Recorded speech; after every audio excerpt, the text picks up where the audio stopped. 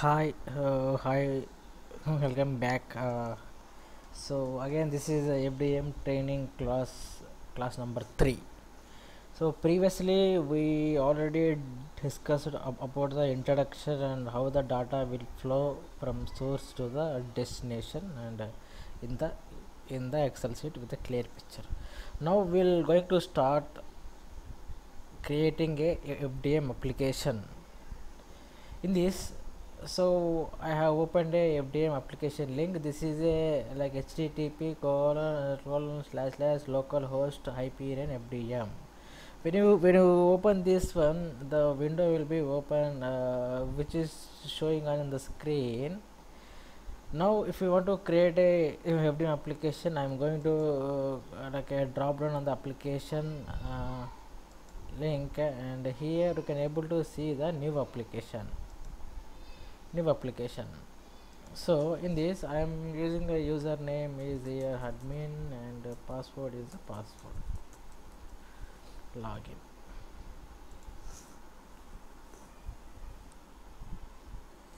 So now this is going to log into the FDM application, and from there you are going to see the another screen. From there we have to enter our new FDM application name. Okay, the still screen is loading. We'll wait for some more time to load the screen.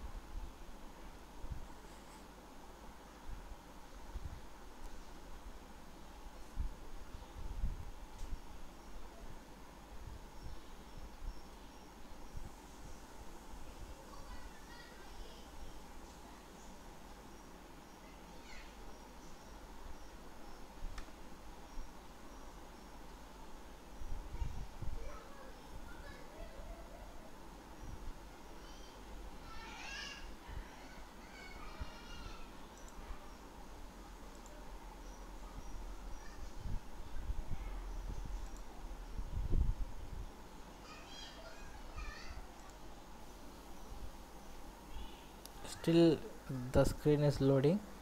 We'll wait for until the screen load. So now we can able to see, so one window has appeared, and here the still is loading. In this window you can able to see the what the application has to be entered, the name of the application, description and path. So all these details will be getting in this window. Yes, now what is the seeing the screen, the window is appeared. Now what we have to do means we have to enter our FDM application name. Here I am entering a FDM application name as a IND India TST, because I want to send the data to Indian entity. There's a written as a IND TST, India test. Descriptions, India FDM path. What is this path? Path means one copy of application will be storing in a particular of path. So I'll show you in detail clearly. Let me go, and I'll show you desktop. Let me go to the desktop.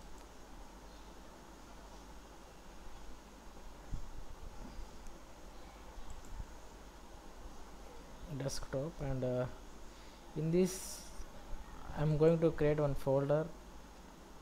Name is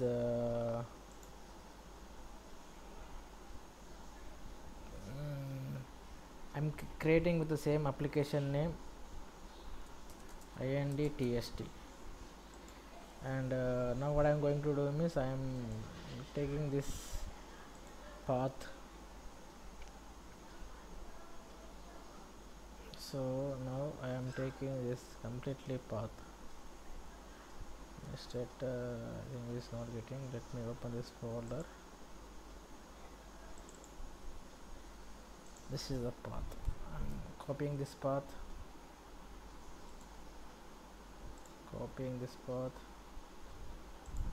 and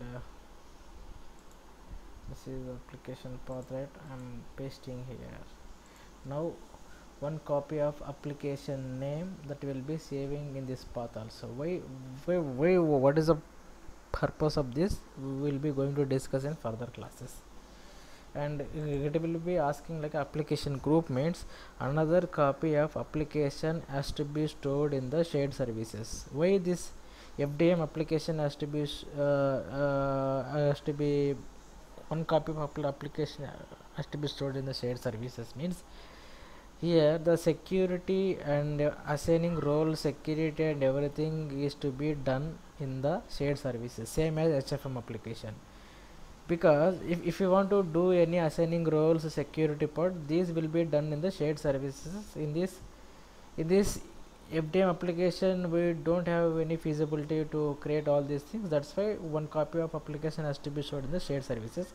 I'm going to like a default application group is there, so under that folder one IND-TST application B will be storing in the shared services also. Let's come into the database. For this FDM data also be storing in the backend one database. In this server I have installed SQL database. So whether we have to check what are the database is supporting for FDM application, whether it is SQL and Oracle, both are will be supporting. But here I was installed only the SQL server. That's why I was selected as a database as a SQL server. And what is a database server here? So what is a database server? Database server is a where this exactly installed of this mission. So here the server name of this one FDM is installed the same mission. That's why I am taking the same server name. What is the database server? What is the database server name? And so it is asking the database server name means in this SQL server, so one of the database will be creating that. What is the exact database name? Here I am giving the same as application name for the better identity. So here what the thing is, whenever you are creating the application, one copy will be storing in the local folder. That is in general, that will be one copy will be storing in the local folder, and another copy will be storing in the shared services, and another copy of application will be storing in the database. So these three will be going to happen. It was user Windows integrated security. I am using the same user ID password of this SQL server. So I am selecting this, and after that clicking OK. So it is process. So when you see the application created, you are seeing a screen like application created successfully. So now FDM application is created. Now I am going to click as a OK. Now what is application name? Application name is IND-TST. So let us, I am going to refresh this page once again. Let me try.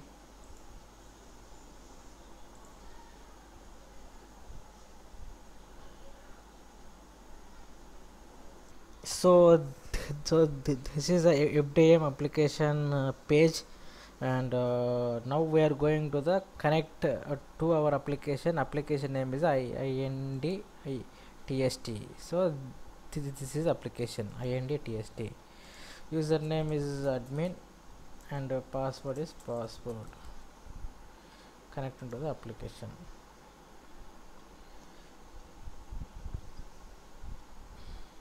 And here is here, so application is connected. You are seeing one error on the screen. The error warning is application setting system code option is not set. Like please contact, I'll show you one second this. Please select a target system key from the application setting page. So what is this asking is, what this asking is, where is the adapter, because in this target was not set, so it is asking the where is the target. If you want to set this target, what we need to do, we need to install the adapters, then only it will be going to work. So that's why it is showing as an error of this page. Okay, so to avoid this, we have to install the adapters, then only this error will not come. How to install the adapters? Okay, if you want to install the adapters, we cannot able to install in the web page.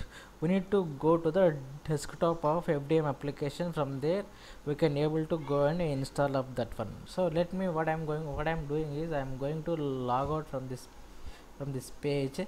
Let me go and log out this one, and after that I'll go and log in this.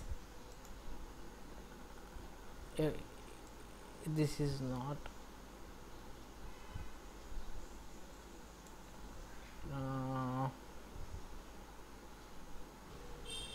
okay, this is the, so all programs are Oracle EPM system. In this one, if you come to the financial data quality management workbench client, so it is the, we can able to create the application two ways. One is the web and desktop. This is the page of desktop. In this I am going to connect our application. Our application is INDTST, admin is admin, and password is password. Let me connect our applications. So it is application, so I just high into the application. Now what I am going to do is, here target is nothing is there. I am going to import the adapters file. In this like a import option is there. I think I have created whether imported. Let me go and file, import. In this import we have to go and exactly collect Hyperion product financial data call to shared services. This one FDM 001 added component A, and you go in this. So it is the file fm11x g5d .xml. So we need to select this one. I am going to import this. So we need to select all these scripts and click OK. And after that what we need to do means, we need to register the adapter also. From that one what we have to do means, how now we can able to see these the things are available, because I have imported the HFM adapters here.